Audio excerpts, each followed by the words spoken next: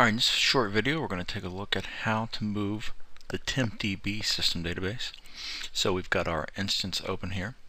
We've got our system databases, and here they are. These are the system databases that are installed when SQL Server is installed. So master model, MSDB, TempDB.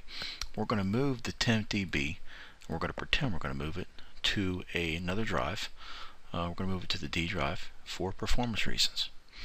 Alright, so what we have is we take a look at where, notice that we're using, you want to use, you've got to be in the TempDB database to run a query, alright, because if not, if you're not here, it's going to look at another, oh well, that's the model. Well, we're interested in the TempDB. Alright, so make sure you get the location right here, and here, watch the name, right?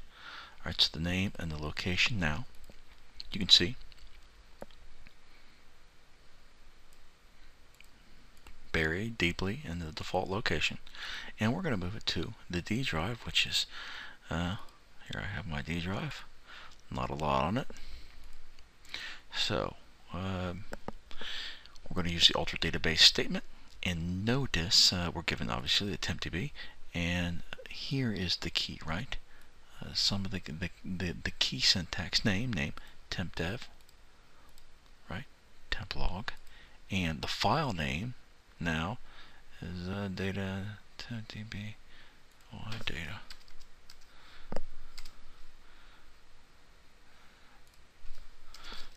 We call it what we want, tempdb. How about we call it solo?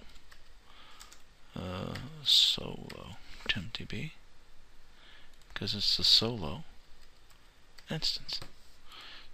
I'm not sure if I like that. Who really cares? Right? We want to see if we want to move this. Alright, so what we want to do is move this, and it will say that these two have now been moved to the path that you specified in order for it to take place, so it just doesn't happen.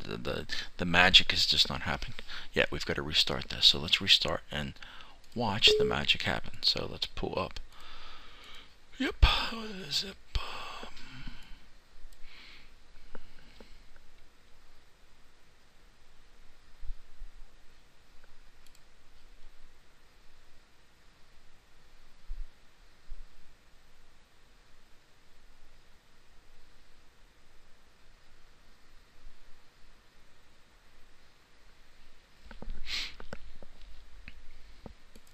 And now there is the solo TempDB.